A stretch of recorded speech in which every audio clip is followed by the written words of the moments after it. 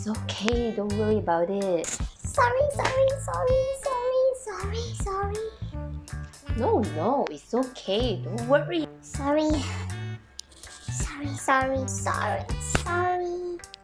Stop saying I'm sorry. Okay, sorry. Why do you say sorry so much? I'm so sorry. Stop apologizing. Stop saying sorry. Just stop apologizing. Sorry. Oops, I did it again. Sorry, can I get some serviette? Sorry, waiter, can I get a plate? Can I get a pen? Sorry, I have to pee. Sorry, my head hurts. Sorry, this is taking so long. Sorry, I forgot. Sorry, I need to take this call. Oh, sorry, chair. I tripped over you. Sorry, I forgot my glasses. Are you a serial apologizer? Are you guilty for over-apologizing? Do you apologize for apologizing? Guilty? Me.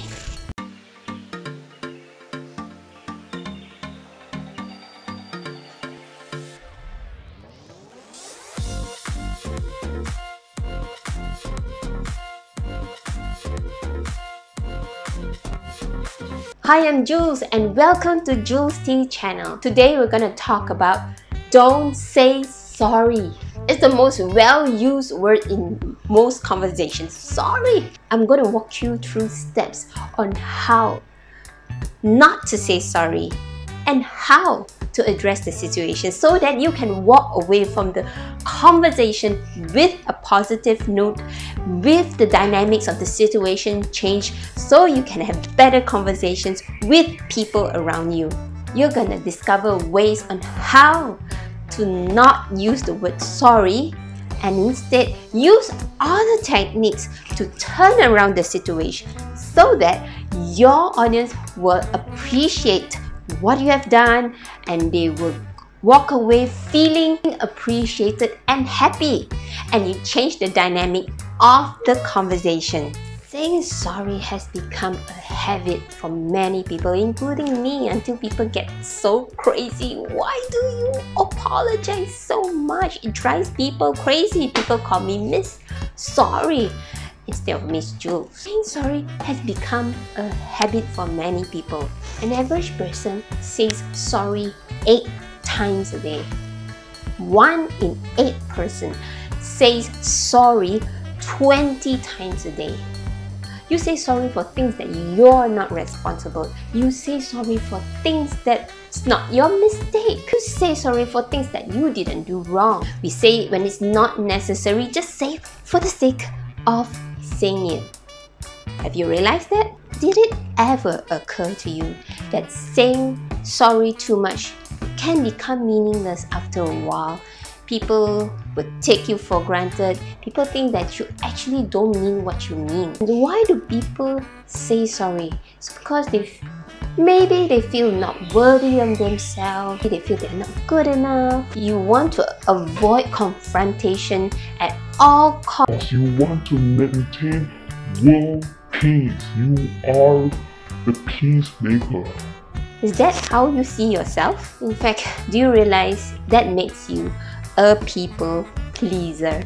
It gives a sign to people that you are insecure and you are allowing other people to take advantage of you. And it can become dangerous because there are people out there who are looking for victims like this just to take advantage of their situation. So what should you do? Let's get started. So first of all is to identify what triggers you to say the word sorry the most. List down 10 things that will trigger you to say sorry. So it could be your colleagues, it could be your boss, it could be your neighbor, it could be someone at the market, it could be someone at the mall, or your best friend, your girlfriends, your children. So have a deep thought about it. What triggers you to say sorry the most? And step number 2 is consciously replace the word sorry with the word thank you. When you have the impulse to say sorry. Say thank you instead. And you'll find the difference is that you will gradually reduce the word sorry. Thank you for waiting for me. Thank you for being patient. Thank you for understanding. Thank you for waiting in line. Thank you for bringing this up to me. Thank you for your time here. When you have a healthy relationship with yourself, then is it only possible for you to have a healthy relationship with other people. When you love yourself first and when you put yourself first, then is it possible for you to take care of others. So instead of saying, I'm sorry for taking so much of your time, just say, thank you for spending the time with me. Instead of saying, I'm sorry I can't go to your party tonight, say this, thank you for your invitation, I would love to go. But I had already made some plans for tonight, maybe next time. So you see that? It changes the conversation to something positive. So instead of saying, I'm sorry to ask you a favor, you can say, thank you for helping me out. I really appreciate it. Did you notice the difference of dynamics? That you are actually praising someone else. You're actually complimenting the other person, and it changes the dynamics of the situation. You actually acknowledge, you recognize, and you thank them, and you acknowledging them for the kindness that they have shown. And when you say that, what happens? The cloud is just lifted off and the irritation is dispelled completely. So imagine if you are working at Starbucks and there's this long queue of people there, and you know the last customer was really holding up the line, and there's this really angry group of customers lining up behind. So when the angry customer comes up to you with this horrible mood, so rather than apologizing, I'm so sorry for making you wait, I'm so sorry that it took so long, just say thank you for waiting, thank you for your understanding. So it ends the interaction on a good note, and your customer actually leaves the place feeling appreciated.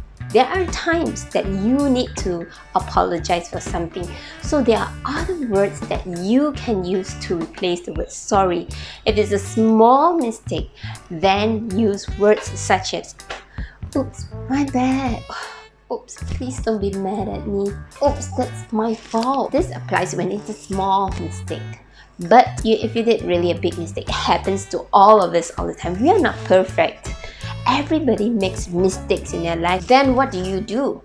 First, you acknowledge the situation. Say things like, you have a right to be upset. When you see the situation is really emotional and maybe this conversation can be taken another day when things cool down, then what you can say is, I promise we're going to talk about it tomorrow once we get our head cleared up on the situation. Or you can say, I want to work this out. Let's talk tomorrow. Or if you perhaps lost something that was very valuable to the other person, then you can say, oh, how stupid, how careless, how thoughtless of me. This is my fault.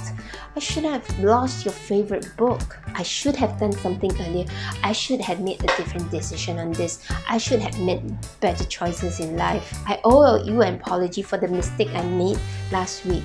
So be direct, be specific. If you just say sorry and leave, then it doesn't sound very sincere at all, especially if it's a huge mistake. Please accept my sincerest apologies. I truly regret. Forgive me, I might have said something impolite. Pardon me, I didn't mean to offend you when I said this about you. I take full responsibility about what happened at school today. I'm embarrassed about what happened. I'll talk to this person after this. I sincerely regret my drunk behavior yesterday. So if you want to be taken seriously, stop saying sorry. Shift the way on how you communicate. Use better choices of words. Try saying thank you more often.